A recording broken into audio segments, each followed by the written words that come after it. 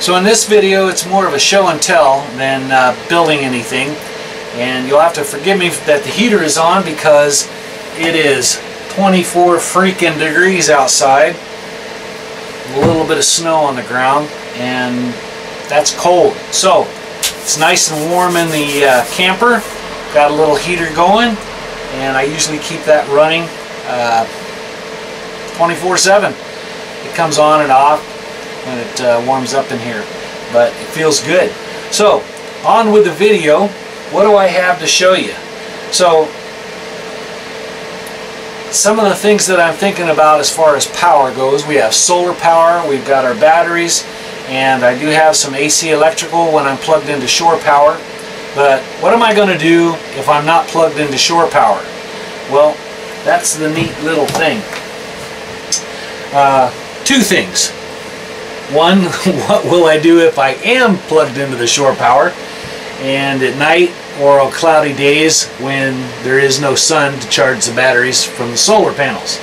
So in that case, I have a handy dandy little Powermax 45 amp, power converter, and that is going to charge my batteries at nighttime or during cloudy, rainy days or coastal weather here in Oregon. So if you go to Oregon coast, sometimes it's not all that sunny and it's a lot of fog and clouds. So this will come in handy if I'm plugged in. I can recharge my batteries or actually run all my lights while this is plugged in and feel right at home. And next is my new toy. I did end up buying the Xantrex PROwatt SW 2000 watt inverter. Now, reading all of the reviews for this inverter, it doesn't actually put out 2000 watts continuous. It's more around 1800 watts continuous power. So with that, let me show you the items that we're going to be running for this thing when not plugged into shore power, how we're going to run our electricity, and some of the watts that we'll be pulling off of this, and hopefully it works out just fine. But before we do all of that, we're going to do a little bit of unboxing because I'm pretty excited about this. Let me turn on a light.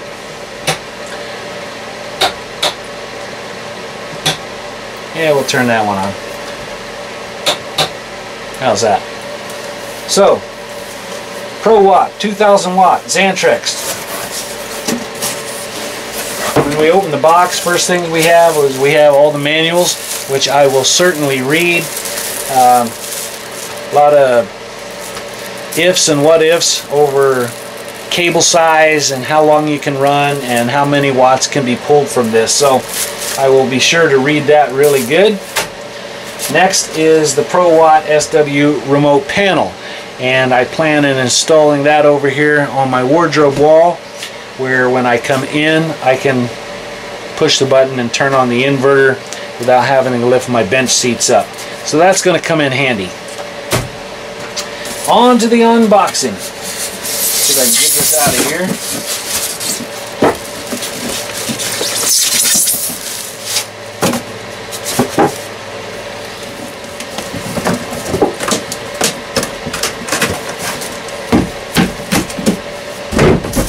Awesome. It's kind of packaged pretty nice, wrapped, nice little plastic bag here covering our unit.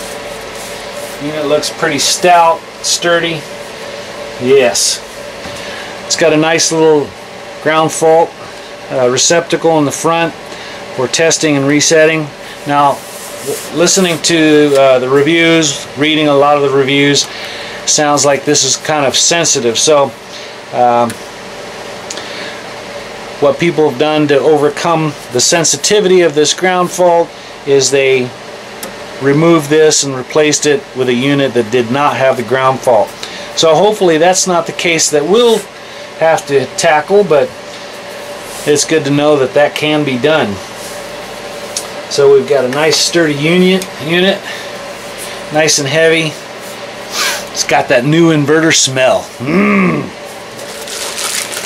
We'll unbag our converter here.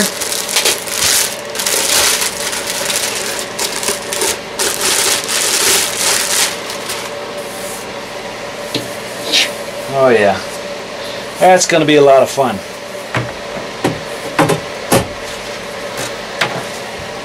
So these are the two new toys that I got for our camper, and these are totally unnecessary, as is the solar panels. So all of those items are optional. If you don't want those, you definitely don't have to have them. But if you do, if you go with the solar panels and batteries and inverters and converter, expect about the price tag to jump up about $2,000. So I'm going to be happy if this stuff all works out really well. So let me show you where we're going to put these, how I'm going to wire everything, and well, all that's to come. As far as the converter is concerned, we will be placing that on the right side of the trailer under this bench seat.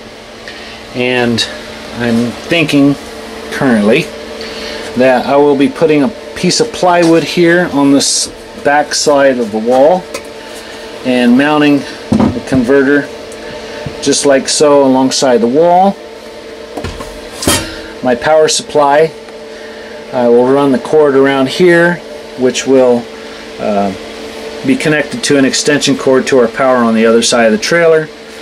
We'll run our battery cables towards the front and behind our panel here, where all of our DC outlets and fuses and distribution box is. So this is our electrical panel, and so we'll be running those in here. I've got a couple of terminal blocks that we'll be mounting on there. We'll be running cables from our battery to our terminals, and also from the converter power to the terminals. And that's the idea anyway. So that is the converter. Now as far as the inverter, we're going to be placing that on the left side of the trailer under this bench seat. And the same, I'll be putting a piece of plywood on the wall and mounting the inverter up against the side of the wall. My cables will run into our electrical panel behind our false wall. And then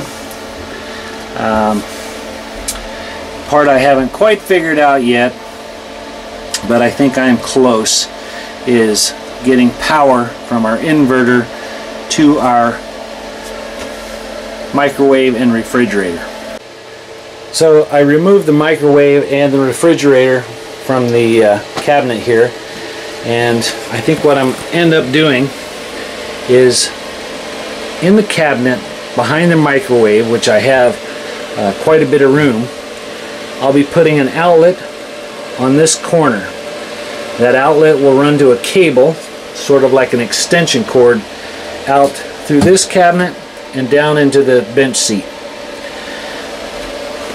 Then I think what I'll end up doing is running power from our electrical box here, run it through our cabinet around, and I will put a wall here and put an outlet, and that will supply power to the microwave and refrigerator when I'm plugged into shore power. I'll take the extension cord cable from our electrical outlet, plug into our outlet, and that should supply the power needed for the microwave and refrigerator. I will put another receptacle here with another extension cable that will plug into the inverter. So when I'm on shore power, I will plug the extension cord from the electrical outlet behind here. I will plug that into the outlet that's being supplied from my shore power. When I'm boondocking or don't have access to shore power, then I will remove that cable, bring it over and plug it into the outlet that is plugged directly into the inverter. And that way I'll be able to have microwave and refrigerator. And mainly the inverter for me is just basically I need it to run the refrigerator when I'm not plugged into shore power. So let's talk about the power from our microwave and our refrigerator. So this microwave I purchased, man, I bet you I purchased this about 10 years ago. It's been sitting on the counter of my house waiting for an opportunity to be used in a project, which, believe it or not, we now have.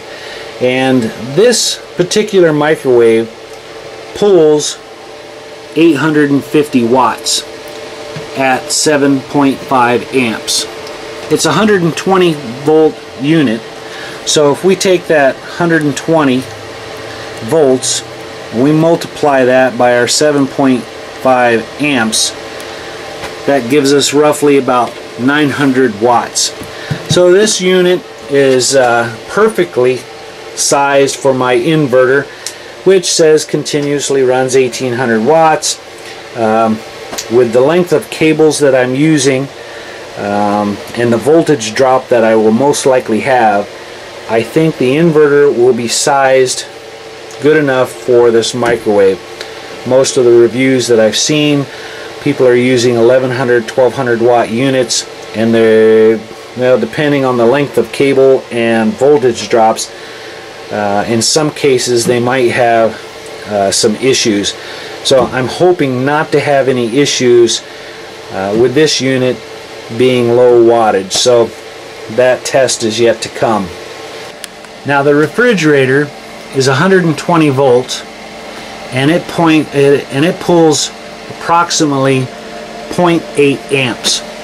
So if we do our math, and hopefully it's correct, and I'm sure that if I am off, somebody is going to throw a comment towards me on how to calculate it right. So if you do, that's much appreciated. I don't claim to know all this stuff.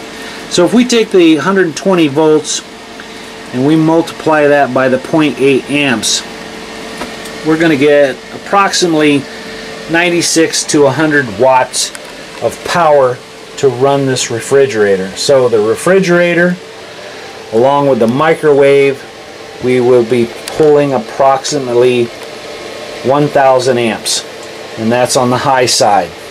So with this 2000 watt inverter, capable of 1800 watts continuous, using the length of cables that I will most likely be running and suffering from a little bit of voltage drop, should still power these two units without any problem. Microwave, you're not running full time, maybe 5 minutes at a time. I don't plan on cooking turkeys in it, so it should work out really well. So that's our next big task, is to install our converter and install our inverter and install our remote panel so we can turn the inverter on and off. And I'm pretty excited to see it all go in and work pretty decent. So what am I going to do now? Well, I've got a little shopping to do. I still have to buy the receptacles, I still have to buy the outlets, I still got to buy probably a little bit of cable to run our power to our outlets and such, and then we'll get those installed. I need to get these units installed and then figure out the length of cables that I'm going to need to run to our terminals and our electrical panel. But so it might take a couple weeks for everything's up and running. I want to take my time and make sure that we've got them where we want them, and that they're going to function properly, and then we can test them out. That's going to be the cool part. The other part that I didn't show you, and I should have, is under this bench seat where the inverter is going to be mounted. I also purchased a, well, I think it's a refrigerator fan that I think I'm going to plumb through the bottom of the floor. And I'm also going to knock some holes into the side panels of our cabinet here from the refrigerator and microwave, so when this unit is running and generates heat, The refrigerator is running and generates heat. The microwave might generate a little heat. I can flick one of my switches on and exhaust the heat to the outside of the trailer. So we'll have a little bit of venting going on that during summer months, if needed, we've got a good way to exhaust the compartment here where it could generate a lot of heat. I mean, it gets pretty hot here in Central Oregon. No sense in, you know, I'd have to put some stones up here to throw water on it because I have a sauna. But alright, so that's what we're going to do. That'll be our next task. I got some shopping to do, get some parts, and then we'll begin the installation of these units and testing them out. So I hope you stay tuned. I'll try my best to show you how I'm going to install it step by step, and I sure do appreciate the comments. If you see that I've done something wrong or may jeopardize the project, please make a comment, because last thing I want this thing to do is go up in smoke. So with that, we're going to call this a wrap, and hope you stay tuned. Thank you for watching, and like the channel, subscribe if you haven't already, and stay tuned.